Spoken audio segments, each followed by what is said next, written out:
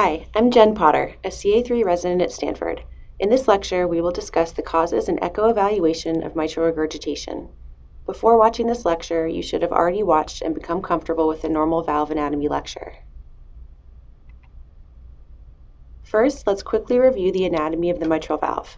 The image on the left shows the anatomic view of the base of the heart and the mitral valve, looking down from the atrial aspect as if we have cut off the atria and great vessels. On the right, we see the surgeon's view, which is rotated about 45 degrees counterclockwise from the anatomic view. This image shows the anterior and posterior leaflets, the three scallops of the posterior leaflet, and the associated segments on the anterior leaflet. This picture illustrates the cross-section of the valve obtained in each of the four most common views used to evaluate the mitral valve. Remember that TEE is dynamic, and you can't always reliably tell which part of the mitral valve you're looking at solely from knowing which view you're in. For example, while in the mid-esophageal four-chamber view, withdrawing the probe will show you A1 and A2, while advancing the probe will show you the more posterior aspects of both the anterior and posterior leaflets. This lecture is about mitral regurgitation, which is defined as the regurgitation of blood through the mitral valve during systole.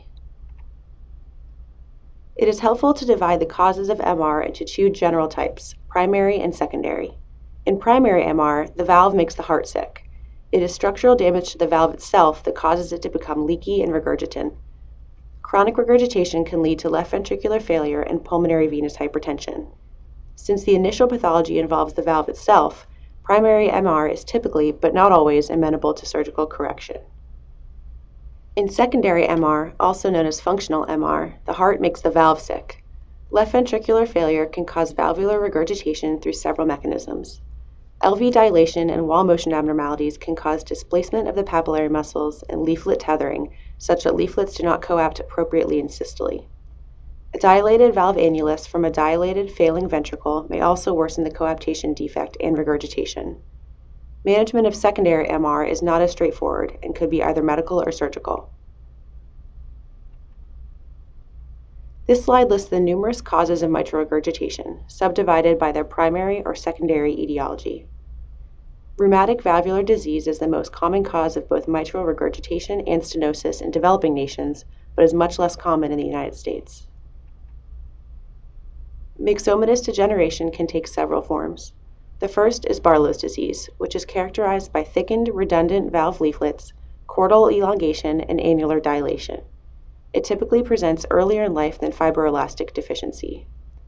Fibroelastic deficiency typically involves only a single leaflet segment and often presents later in life with chordal elongation and acute rupture. Repair of Barlow's disease is typically far more challenging than that of fibroelastic deficiency. Finally, connective tissue diseases such as Marfan's, Ehlers-Danlos, osteogenesis imperfecta, pseudoxanthoma elasticum, and genetic disorders such as Turner syndrome can all have Barlow's-like mitral valve degeneration associated with mitral regurgitation. Endocarditis can be caused by bacterial, viral, or fungal pathogens. It can destroy leaflet tissue, causing leaflet perforations or valvular incompetence from vegetations, which cause coaptation defects by impairing valve closure. Mitral annular calcification can cause both mitral regurgitation and stenosis by interfering with normal leaflet motion. Rheumatologic causes of MR include lupus, rheumatoid arthritis, and ankylosing spondylitis.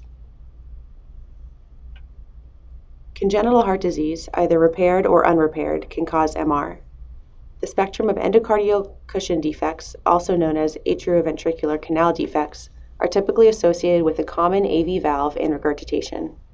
This will be discussed in more detail in the adult congenital lecture. Now let's explore the causes of secondary MR in a bit more detail. The pathophysiology of MR from a dilated cardiomyopathy was described earlier. In hypertrophic cardiomyopathy, thickened myocardium can cause systolic anterior motion, or SAM, of the anterior mitral leaflet, leading to both mitral regurgitation and left ventricular outflow tract obstruction. This pathophysiologic state is exacerbated by tachycardia and hypovolemia. SAM will be discussed in further detail in the hypotensive emergency section. Finally, left ventricular ischemia can cause secondary MR through mechanisms described earlier, as well as by a ruptured papillary muscle.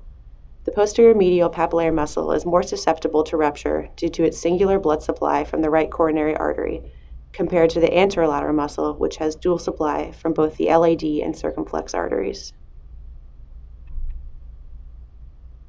Let's define a couple of terms used to describe leaflet motion in mitral valve pathology.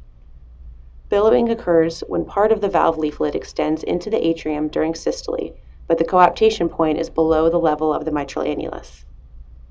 Prolapse refers to displacement of the mitral leaflet tip into the atrium, such that leaflet coaptation occurs above the level of the annulus during systole. Flail refers to a leaflet edge that flows freely into the atrium during systole. Dr. Alain Carpentier is a French cardiothoracic surgeon who is often regarded as the father of modern mitral valve surgery. His classification system is the most widely used to describe mitral valve pathology. In type 1 disease, leaflet motion is normal, but problems like leaflet perforation and annular dilation cause regurgitation. Type 1 lesions typically result in a central regurgitant jet. Type 2 disease is characterized by excessive leaflet motion and includes flail, prolapse, and billowing leaflet pathology described earlier. In type 2 lesions, the regurgitant jet is typically directed away from the diseased leaflet. Type 2 lesions are frequently associated with Barlow's disease and fibroelastic deficiency, but can happen in other settings as well, such as with ischemic papillary muscle rupture. Type 3 disease is characterized by restricted leaflet motion. It is subdivided into types 3A and 3B. 3A describes structural damage to the valve, typically by rheumatic disease, and involves restricted movement in both systole and diastole. 3B involves restriction in systole only and is seen in functional or ischemic MR. The regurgitant jet could either be central, as in type 3B, or directed towards the diseased leaflet, as in type 3A, that only involves a single leaflet. The severity of valvular regurgitation ranges from trace, defined as a barely detectable and often normal physiologic finding, to severe, which is often hemodynamically significant. Mild to moderate and moderate to severe classification can be used in intermediate cases. Angiography is the gold standard to which echocardiographic grading is compared to. You may still hear surgeons and cardiologists refer to moderate MR as 3+. You can find a link to a table of the angiographic scoring system in the Resources tab.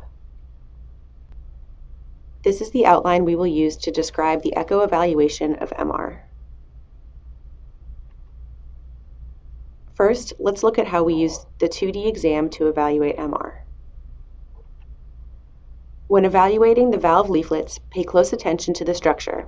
Are they normal in appearance, or is there redundant, missing, or damaged tissue?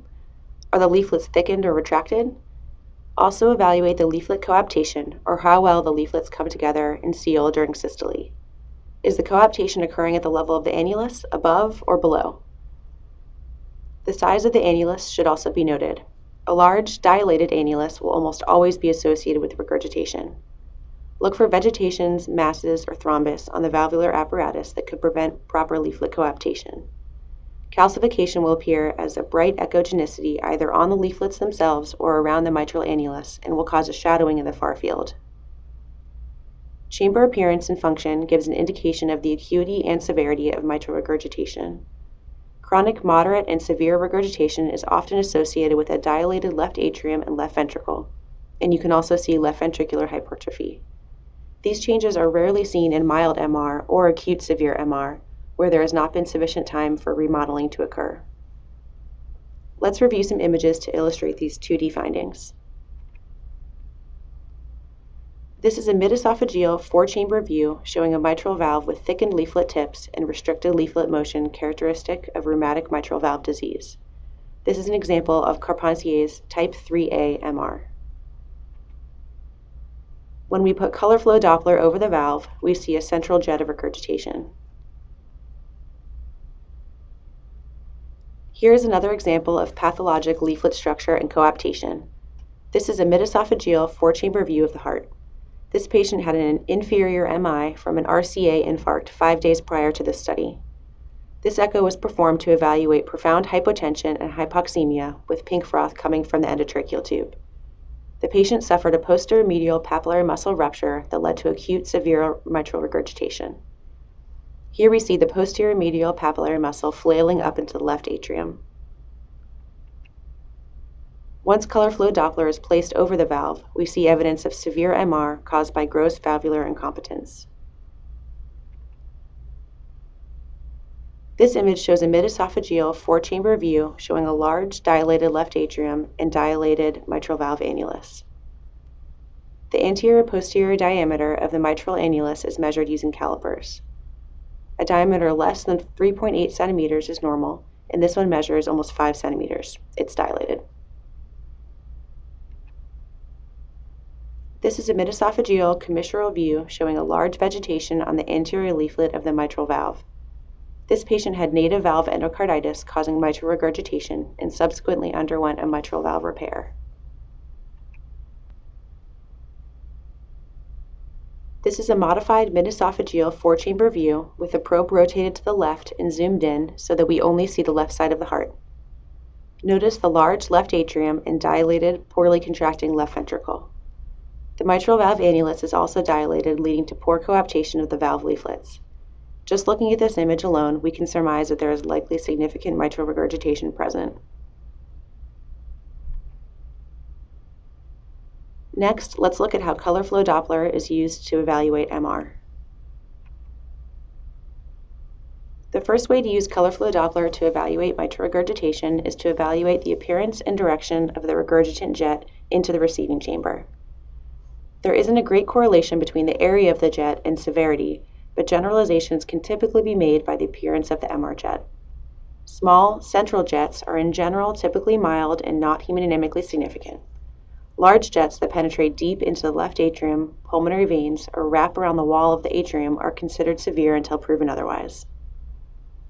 This is a mid-esophageal four-chamber view rotated to the left to show only the left atrium and left ventricle.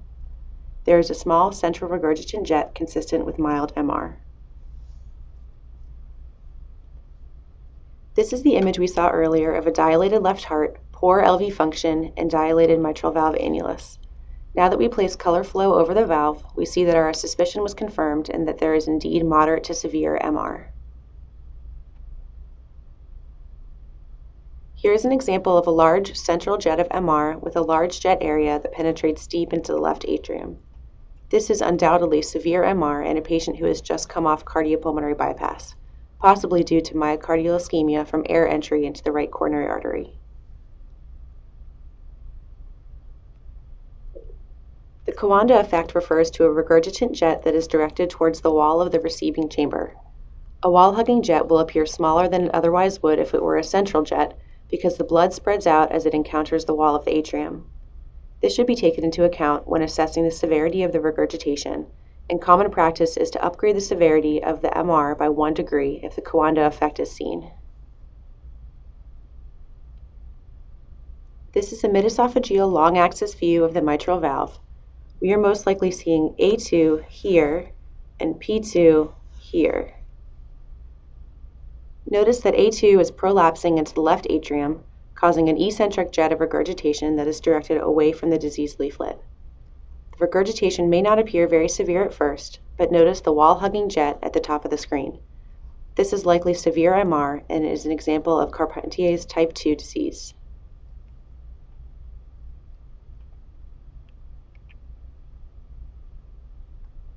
Jet area is another way we use color flow to help determine MR severity. It is performed by tracing a line around the color flow regurgitant jet, and the computer software will calculate an area.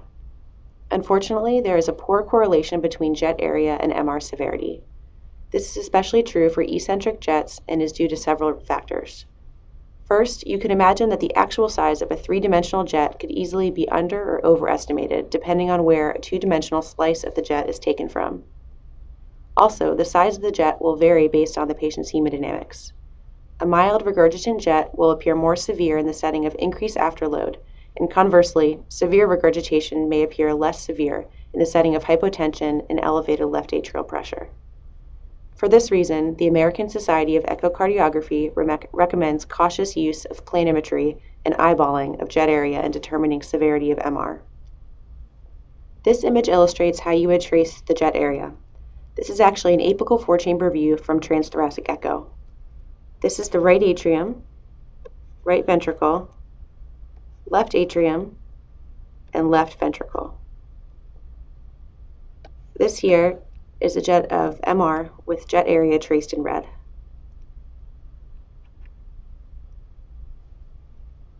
The vena contracta refers to the narrowest part of the regurgitant jet just after it passes through the regurgitant orifice.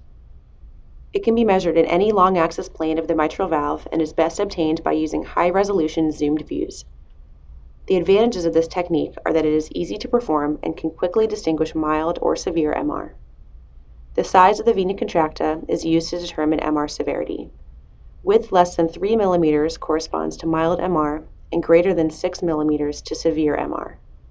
A major disadvantage of this technique is that it is unreliable in the setting of regular, eccentric, or multiple jets. The image on the right shows a still clip of the mid-esophageal four-chamber view rotated to the left to show the mitral valve. The arrow points to where we would measure the vena contracta.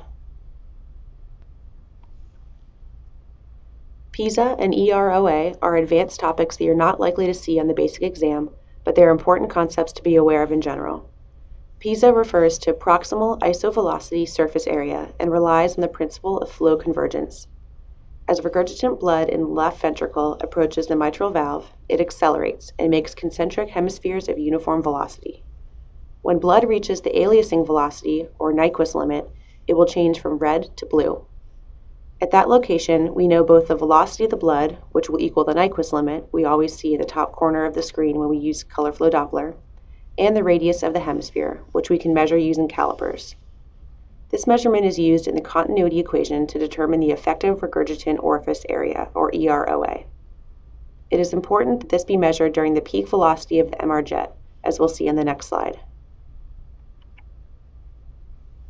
We use the PISA method to determine the effective regurgitant orifice area using the continuity equation, which states that A1 times V1 equals A2 times V2. This is the same principle we use to determine aortic valve area and aortic stenosis.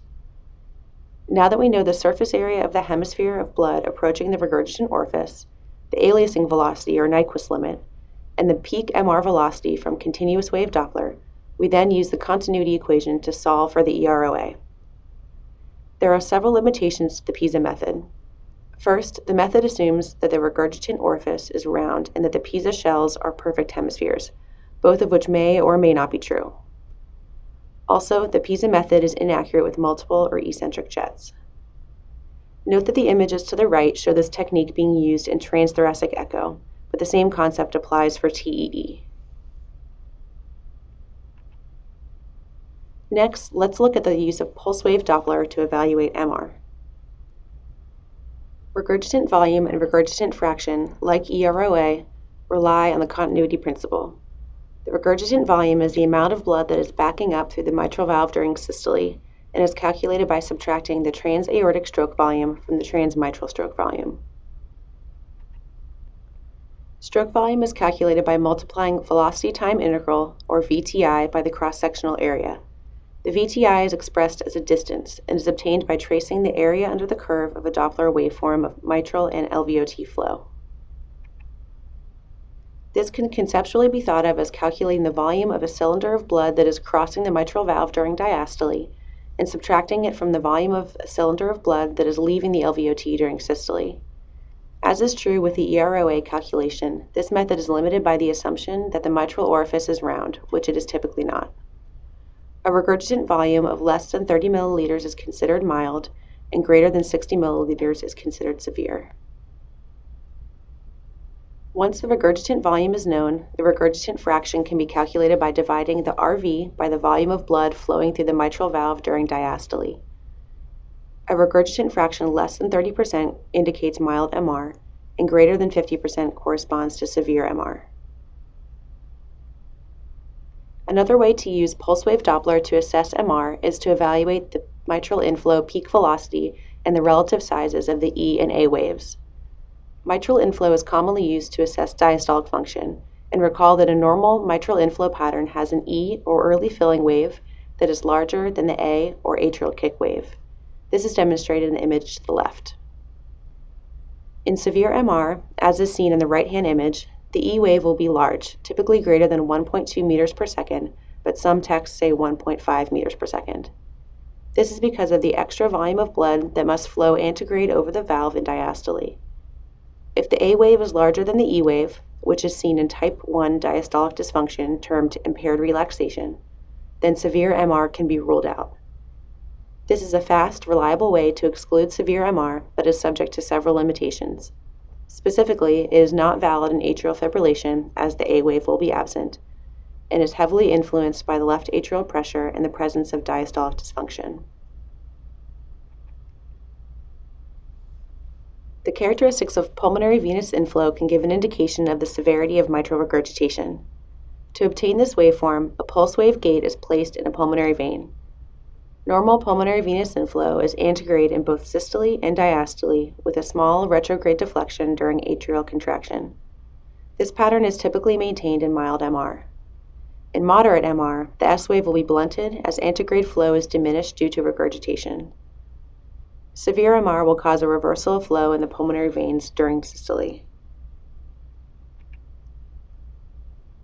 These images show different pulmonary venous flow patterns for varying degrees of MR.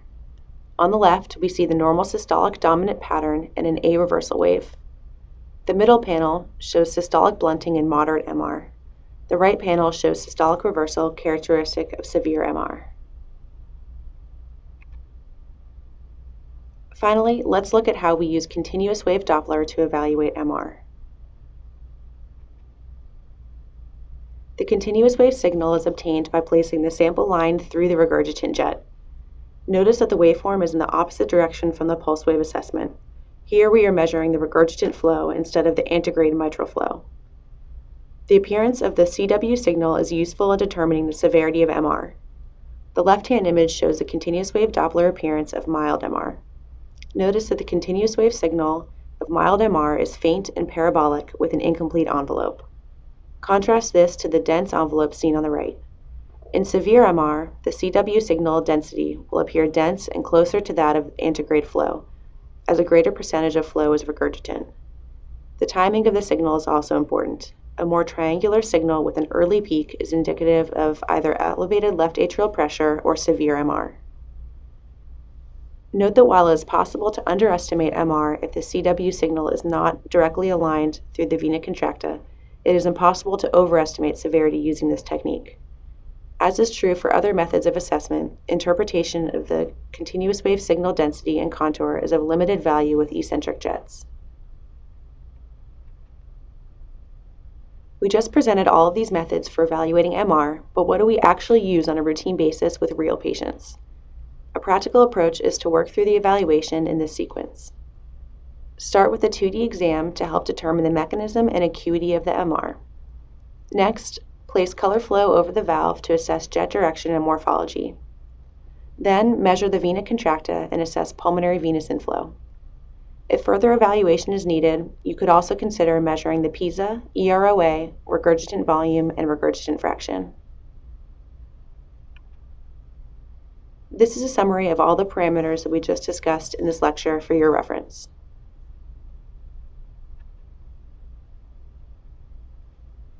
Here's a list of some great resources to learn more about MR. The first two are the European and American Society of Echo guidelines that much of this talk was drawn from. Carpentier's and Perino's textbooks have excellent chapters on the mitral valve. Finally, there are several websites listed that have great lectures and clips of mitral valve pathology. You can find links to all of these in the resources section on our website.